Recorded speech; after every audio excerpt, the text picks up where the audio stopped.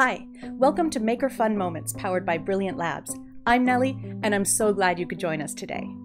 Did you know that there's junk floating above the Earth? It's estimated that there's about 8,000 metric tons of space debris up there. That's like having about 4,000 elephants bouncing around the Earth. The more things they would hit, making more debris or junk. Can you calculate how much one elephant weighs if 4,000 elephants are the same as 8,000 tons of space junk? If space junk hits new satellites, and if there's enough of it, it could cause cell phones to stop working, and you wouldn't even know what to wear tomorrow because space junk could take out the weather satellites. And you'd better learn how to use a map, like a paper one, because GPS, global positioning satellites, you know, the maps that are on your mobile device, well, they wouldn't work either. To help make space and our Earth a better place and easier to navigate, the United Nations has created 17 Sustainable Development Goals. Let's consider goal number 9, industry, innovation, and infrastructure. This means we need responsible, safe manufacturing, good, strong buildings, bridges, and homes, and to solve problems in new ways by making with fewer resources and using sustainable and responsible innovation. Today, we're going to learn all about space and how what happens up there affects us down here. We'll think about space junk and imagine what we could do to help clean it up. Then we'll become explorers and travel through time, learning about the history of space and innovation and science. We'll learn about rays and measurements by making a constellation scope and get answers from an expert who knows a lot about space and Canada's role in it. Now let's get making.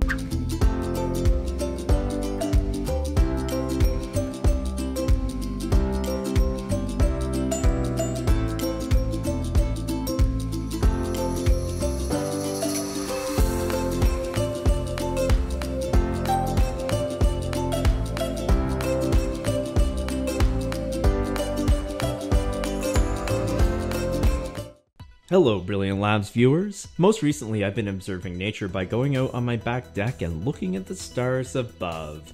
Now luckily I'm positioned such that my viewing angle is west-southwest, and what this allows me to do is view the constellation Orion, the Hunter, rising above the horizon just enough so that I can barely see the 3 stars of Orion's belt. Now, I find this simplistic star formation inspiring for the mobile that we are going to build today for our MakerFun activity. As I consider my design, I want to try to be empathetic to all components of this mobile. What if my perspective from Earth is only one of infinite different perspectives and infinite different numbers of mobiles and designs of mobiles? The issue is we are limited right now by space travel. How are we supposed to position ourselves such that we can see a new formation of Orion's belt and create a new mobile? Well, what if we could travel to a point in space and time where 2 of those stars that are closer to Earth, Delta and Zeta Orion, are in formation directly behind one another. You see, Epsilon is 1,975 light years away from the surface of the Earth, and Zeta and Delta are on average 700 light years away from the surface of the Earth. So how far would I actually have to travel through space and time such that I can see this new perspective of Orion's belt where these 2 stars are directly behind each other? So for this thought experiment, I thought I would design a little model, not to scale, of our own solar system. Here's the Sun and Mercury and Venus and Earth and Mars, and you're gonna see that I ran out of room to draw all of the planets, and that includes our forgotten about dwarf planet Pluto. Even though this illustration of our solar system is not to scale, it's going to help us figure out just how far away different reference points are from this star system of Orion that we were talking about. For instance, did you know that the distance between the Sun and our forgotten friendly planet of Pluto, the dwarf planet, is 4.8 billion kilometers? Now, we've been talking about something called the light year, or a light year, and the distance between Earth and the 2 stars in Orion's belt that we're interested in, Zeta and Delta, is 700 light years. What that means is you would have to travel at the speed of light for 700 years just to be in the vicinity of this star system to understand this new perspective. perspective is particularly difficult when we're talking about distances that if 1 square of this paper was 4.8 billion light years, I would actually need 78 of these sheets of paper lined up side by side to even begin to draw a scaled model of our solar system, let alone a light year or 700 light years away. So that leads me to think, let's say that space travel to Orion's belt is possible so that I could see this star cluster and form a new mobile. So let's say that we have this incredible intergalactic garage, of which is occupied by 4 space vessels, 2 of which are fictitious and 2 of which are very real. The Falcon Heavy from SpaceX and NASA's space shuttle that did many missions back in the 80s. You can see here that those 2 very real ships only travel at a speed of 40,000 kilometers per hour. I say only, but that is still very fast, but nothing compared to the fictitious vessels that we see below them, the Enterprise D at a warp factor of 9.9, and if you believe what Han Solo says to be true, the Millennium Falcon at 25 light years per day. That is fast. The great thing about being a maker is that we can engage in these thought experiments even though they are very hypothetical. Well, the idea about space travel to a star system 700 light years away is hypothetical. These experiments, though, of thought, they bring about these questions that are very important, such as how significant are our actions here on the planet Earth? And what if a change of perspective 700 light years away, or even 1 light year away, or even a kilometer away from our community? What if a change of perspective is really what we need to consider our actions in our community? Well, bonne nuit, stay brilliant, et soyez créatif.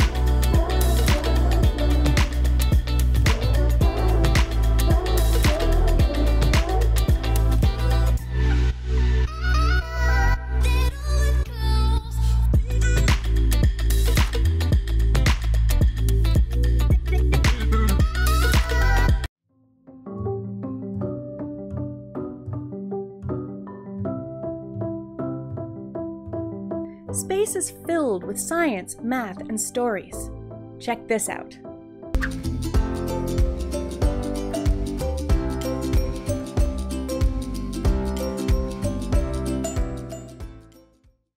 The early examples of aerospace engineering dates back to the 1480s. A man by the name of Leonardo da Vinci observes birds flying and begins to build flying machines.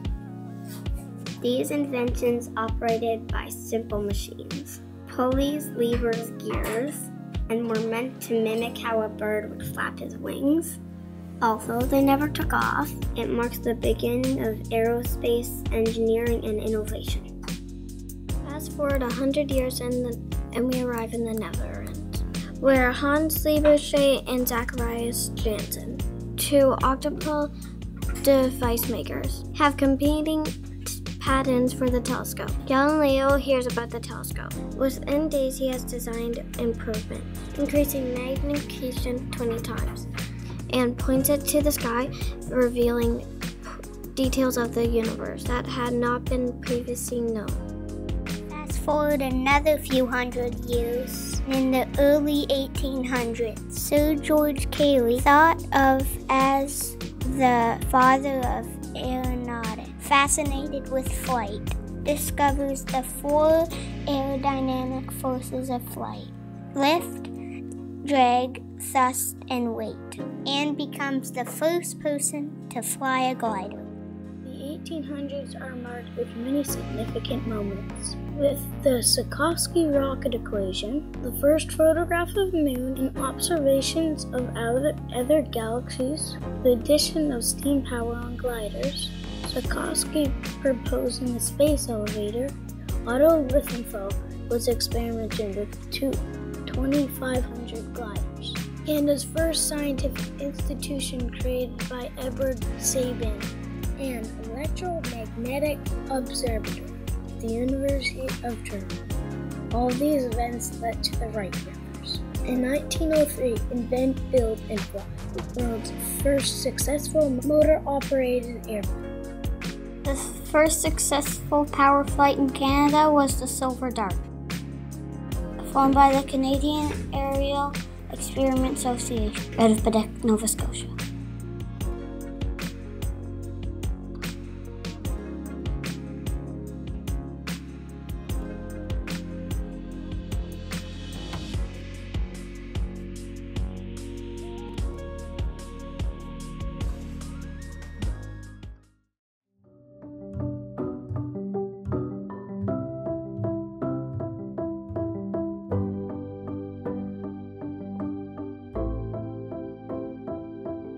Exploring the history of space science was a lot of fun.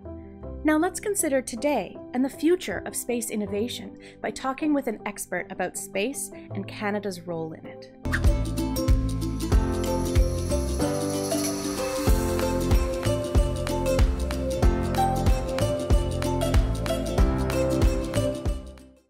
Hi Isabel, welcome to MakerFun. Thanks for calling, Grace. I recently learned that the Canadian Space Agency was created more than 30 years ago to help Canadian innovation and exploration. My papa showed me a picture of the Canadarm.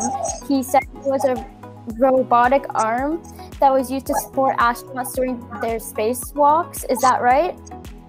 Yes, absolutely. It helped astronauts during their spacewalks and did so many other things, like maintaining the space station, capturing cargo vehicles, fixing satellites, like the Hubble Space Telescope. What was your favorite subject in school? Oh, I really loved art and everything that was science and math. But I must say that if there would have been a subject about the future, that would have been my favorite subject. I was fascinated by the future, but also technologies of the future. I thought that they looked like magic. They were so advanced. And I was reading science fiction a lot. And art allowed me to imagine the future and draw what I imagine would be the future. and studying math and science allowed me to understand a little bit of how the technology works. I really like to understand how things worked and to solve problems that I really liked.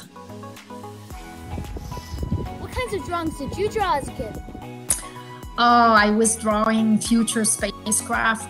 I really loved space exploration from a very young age.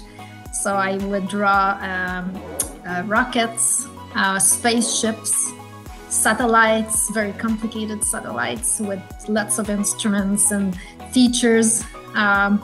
I was also simulating spacecraft, so building in the basement some spacecraft and imagining that I was on a mission and I would travel to space.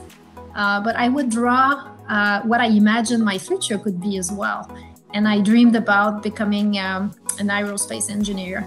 I dreamed about contributing to space exploration from a very young age, because for me, that was a projection in the future.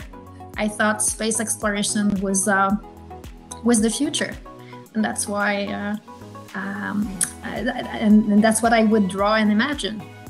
What's the future of Canada in space? Oh, it's so exciting.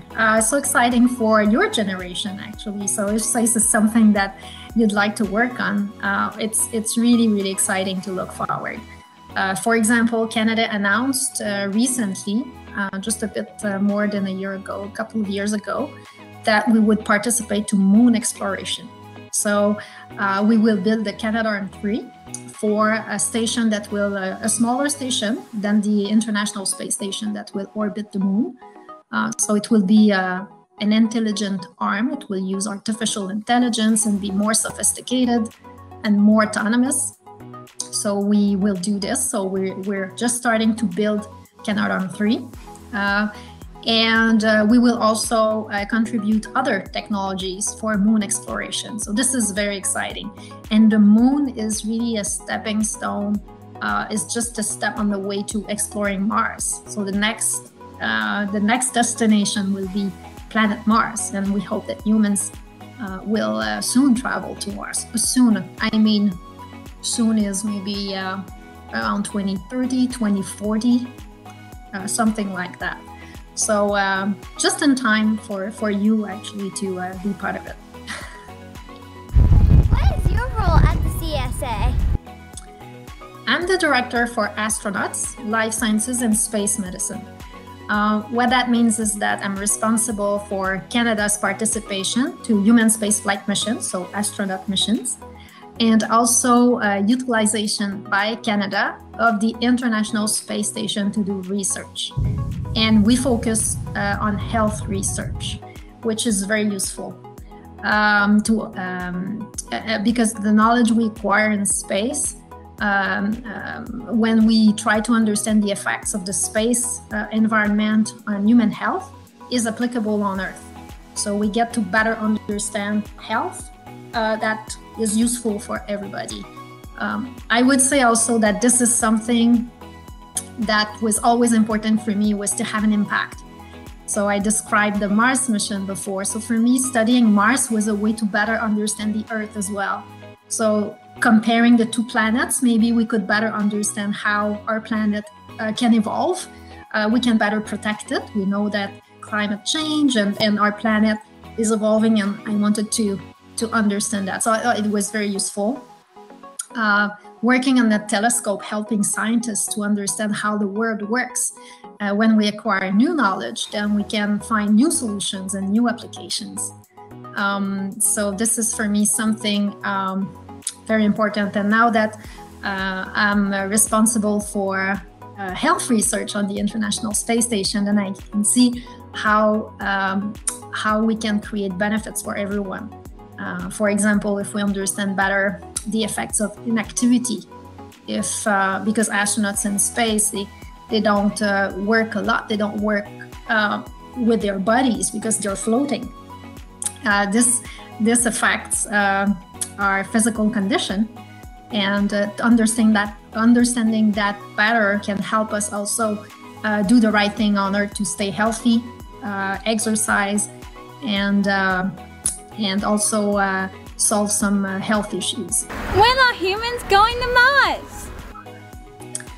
That's a very long trip. Just going to Mars one way can take between 6 months to a year. So if we go one way, let's say 1 year, and then we stay on the surface and we come back another year, it's a 2 to 3 year trip, round trip to go to Mars. Very, very long. And it's important before we endeavor in such a long trip to understand what are the effects on human health. That's sending humans is at the heart of the challenge, at the heart of the problem, is how can we keep humans healthy physically, psychologically, socially on such a long trip? How can we reduce the risks and make sure that the mission will be successful? It sounds like you have a lot of problems to solve. Thanks, Isabel, and happy innovating. Thank you, Grace. It was a pleasure to speak with you. Thank you.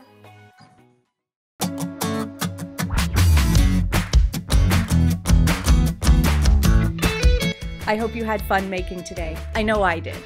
What was your favorite part? Did you make along with us?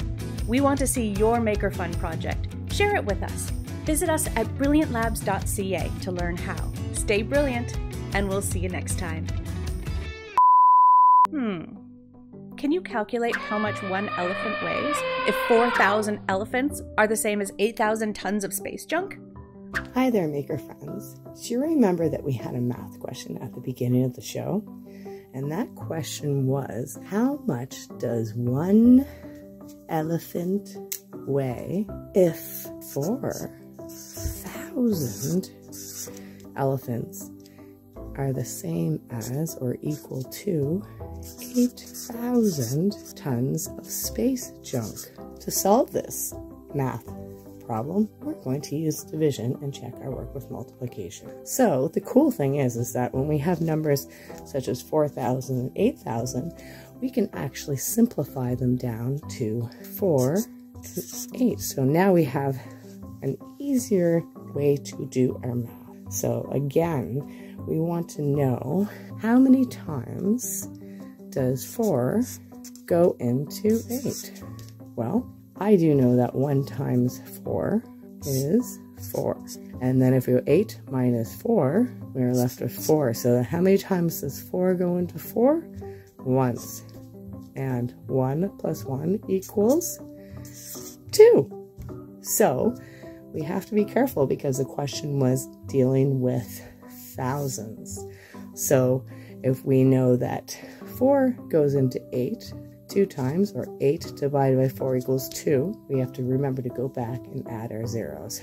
So that means that an elephant weighs as much as 2,000 tons. That, my friends, is a pretty big elephant. Thanks so much for joining us for a wonderful episode, and we look forward to doing more math problems with you.